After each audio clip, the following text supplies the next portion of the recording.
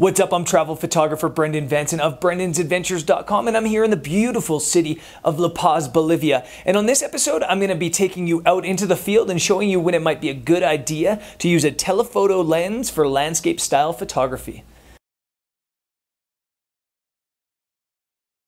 So a question I get asked from a lot of new photographers is, what's my favorite lens for landscape photography? Or what's my favorite lens for portraiture photography and things like that? And I don't have an answer because I'm a believer that a lens has multiple uses. You can use a lens like this 16-35 for landscapes, which is what most people use it for, but it's also fantastic for really cool street photography and portraiture photography, and especially environmental photography.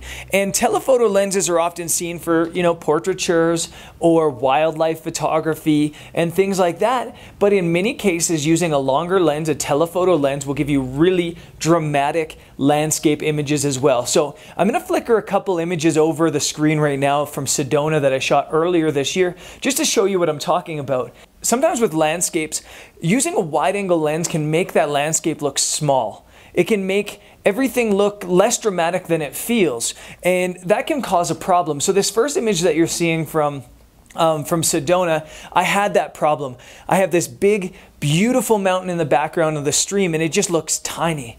So I did a switcheroo and I put on the telephoto lens to compress the background. And that's exactly what a telephoto lens does. It makes everything in the frame look bigger, and it brings things that are farther apart closer together. So for example, in this photo, you have that waterfall at the very front of the screen. And if we look back at the first image that was shot on the wide angle, the waterfall looks really far away from the mountain. But in the telephoto image, the waterfall looks like it's right in front of the mountain, so it's compressing the whole scene into a shallower scene that looks far more dramatic. And that's exactly what I'm gonna try to do here in La Paz, Bolivia tonight. And I haven't scouted this location, so I'm really not even 100% sure it'll work. But the scene over the city is absolutely unbelievable. The city itself is stunning. It's down in this valley. And then on the background, you have a huge mountain that's snow-capped and glacier-capped. And what I really want to do is, rather than taking it all and making it look small and capturing everything with my wide-angle lens, I'm going to put the telephoto lens on, and I'm going to have it zoomed in and try to capture the downtown of La Paz with that mountain in the background. If I catch it at the right time of day, right at sunset, I might even get some glow on the mountain, which would be absolutely fantastic. So this is definitely one of those situations that you might want to play around with using a wide angle lens, or sorry, a telephoto lens, just to compress everything and to make everything look more dramatic. It'll make the mountain in the background look like it's right on top of the city. So let's go out in the field, climb up the hill. Well, take a taxi up the hill because there's no oxygen up here and climbing is hard. We're at like 4,000 meters where I'm going to be taking the picture. So let's go up there, take the picture, and I'll probably take a wide angle image as well, just to give you an example of the difference. And then, yeah, we'll come back here and I'll jump on the computer and show you how they look. Let's go.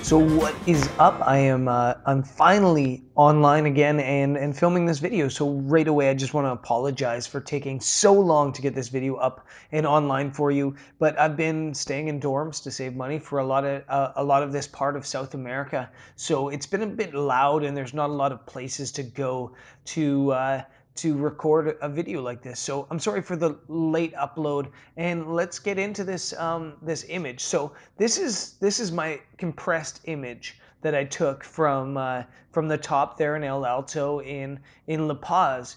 And with the long lens, this was shot on the 70 to 200 millimeter f2.8 lens. And if you're interested in that lens, I've got a link to it in the description of this video.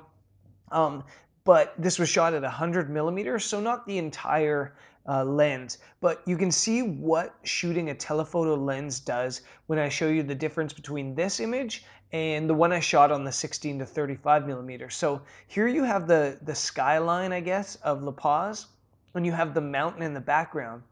And when you shoot a telephoto lens, you really get the compression that makes it feel like the mountain is right on top of the city, when in reality it's actually quite a ways away. So in fact, even if I would have shot a lower location, if I would have gone way farther down here, I would have probably gotten even better result. I would have had the buildings lower and kind of higher in the scene, making it look like the mountains really, really on the backdrop. But this was the only viewpoint I found that had a good angle that I could show you the difference between the telephoto and the wide angle. So here we have the telephoto, great light, a really cool photo, I think. And it makes everything look more dramatic. It makes everything look bigger. So if we jump over now to my wide angle example shot at the exact same time of day, you can see whereas the telephoto has a way of making things look bigger than they are, or more dramatic, more impressive, wide angle lenses tend to have a way of making things look way smaller than they are. You have this entire giant city in one frame, and then that big mountain, that 6,300 meter something mountain, it looks tiny. It looks really small on the screen. So using a telephoto lens brings that drama. Now, I guess the moral of the story isn't to use telephoto in one situation or wide angle in the other, but it's to take various shots. So if you go later into the night, I used the wide angle for this image, which I quite like. This is at 35 millimeters, and you don't have that compression, but it's still a cool image. Again, later in the night, you have this image, which is at 25 millimeters on the wide angle and looks really cool. I think it's a good image, but it does make the mountain look small. It makes the city look small. It makes everything look flat, when in reality, it's much bigger and much more impressive looking when you're there. So you take images like this with the telephoto to make everything look really big and really dramatic. So yeah, that's exactly why you use telephoto lenses. It makes everything look bigger. It feels more of the frame, especially when you're in flat-ish landscapes. It makes everything look just bigger and much more impressive, especially in this situation. But like I said, the moral of the story isn't just to use telephoto lenses, it's to use telephoto, wide angle, it's to mix it up, and it's to try different things out in the field to get different results and different images. If you go up to a place like El Alto and you shoot just one image over and over and over again, you're only going to get one image with different light. So go up there, shoot a different type of image, shoot a variety of images, and you never know what you'll come up with. Me, I love the telephoto look, and I'm finding that more and more I'm shooting telephoto images for landscapes, cityscapes, and things like that. The more I shoot, the longer lens I want, and I'm really, really noticing that. Anyways, if you jump over to my website, brendansadventures.com, and there'll be a link for this right here on the screen if you just click there.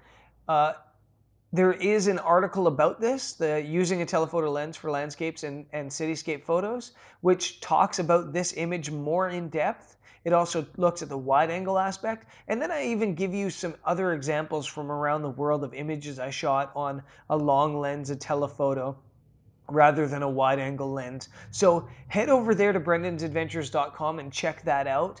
And yeah, that's really it for this episode of Getting the Shot here in La Paz, Bolivia. I've got some more videos coming up. I promise they're going to be coming quicker than the last one did. There's not going to be another 2-week wait. I promise you that. This week I've probably got another video coming from the uni, the Salar de Uyuni, which is the world's biggest salt flat, and then crossing the Altiplano in Bolivia. So that is an awesome trip, and there's going to be lots of cool photos from that trip. And then I'm off to Argentina after that. So be sure to stay tuned. Be sure to stay subscribed to the channel. Lots of really fun stuff still to come. So I'll catch you next time. It's been fun. Peace.